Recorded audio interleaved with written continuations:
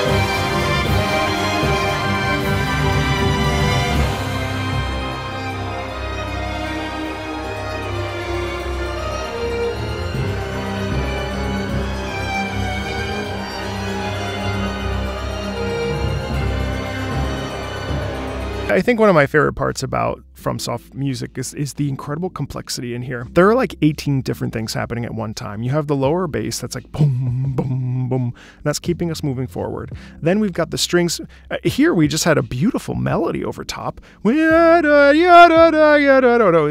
then I think that there's so much we can extrapolate from the music, plus the harpsichord, which to me is indicating the age of Lorien, or perhaps even the location that we're in, that sort of cathedral that's dark and decrepit, and there's all sorts of it's just messed up. It's a messed up place. It doesn't feel right, which none of the game does. Again, melodic violence that I often hear occur in this music, and actually, like, normally we keep orchestration and we keep violins and strings, we keep those as melodic instruments. And something that's really interesting to me in FromSoft music is that often strings are used actually to propel the rhythm forward. They don't so much act as a melodic entity. Now, of course, we just heard that, and we also have the harpsichord doing its own thing. Everyone's kind of doing their own thing, and they have their own sheet music, and they're existing in their own little bubble, and yet somehow all of these pieces of the puzzle come together to create this stark, painful, and disturbing landscape of a musical structure and melody. It's extremely interesting and not comfortable,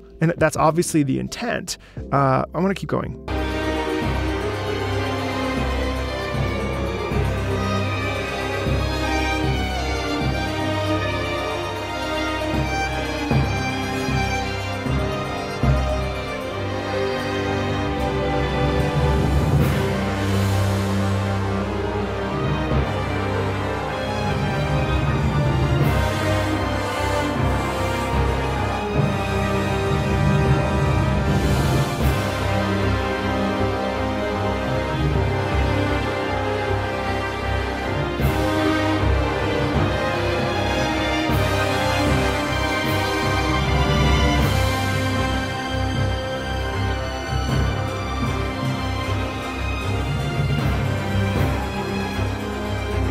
I'm really interested in the melody here.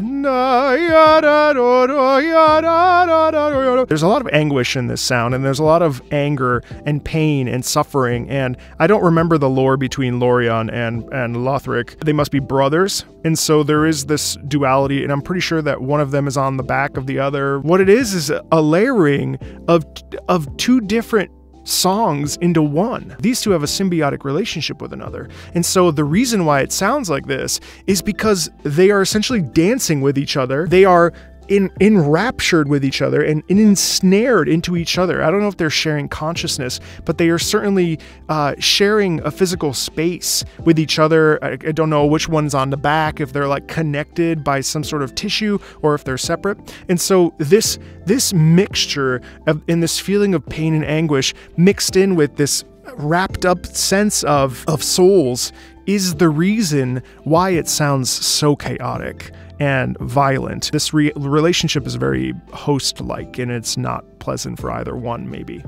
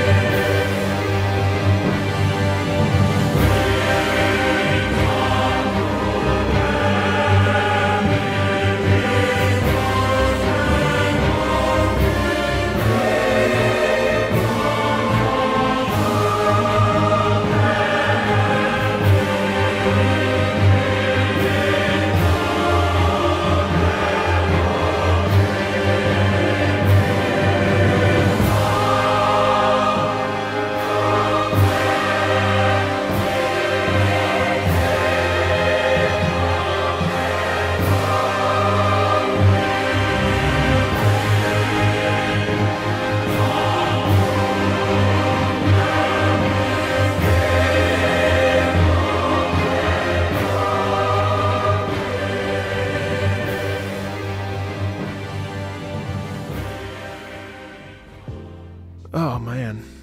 Man. The intensity there is just like astounding. There's almost a release in that. When the chorus comes in, yes, it's epic, but it almost feels like there's a shedding of some of that tension that the two brothers have with each other.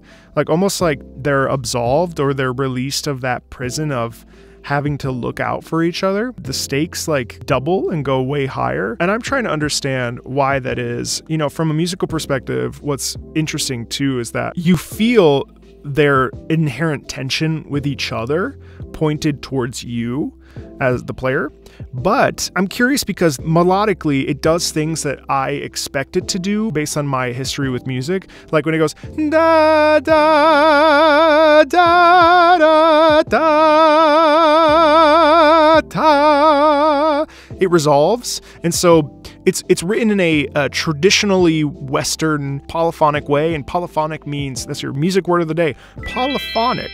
Polyphonic is multiple voices with individual melody and harmonizing with each other, that's standard Western music. You really hear that, but again, like it's almost like if the first half is all of this tension and multiple things doing their own thing and the two twins having their own identity, they conjoin psychologically, physically, whatever, in the second half of this song and become one. with one purpose and one intention. So they're not infighting. And I can't tell if that's because they release from the binds of each other, or if they decide to put their differences aside and focus on one thing, which is conquering you, the player. So there's this interesting, it loses that sense of crunching and dissonant distress. And I think that there is some characterization in there as well. There's all these FromSoft songs, there's a point to them, and I'm trying to figure out what that is. And in this case, yeah, I definitely think that they are apart in the first half, and then in the second half, they somehow merge and focus in on the target, which is you, and you're getting in the way of whatever they're trying to do. So yeah, I love this music. Love, love, love, love, love. As always, if you like this sort of stuff, feel free to like, subscribe, and there's links in the About section. And yeah, definitely check out this video of Lady Maria and the Astral Clock Tower, which is not dissimilar to Twin Princes in terms of its structure, and it's pretty interesting to listen to, with a big fat chorus drop. So check that out. As always, thanks a ton, and I'll talk to you later.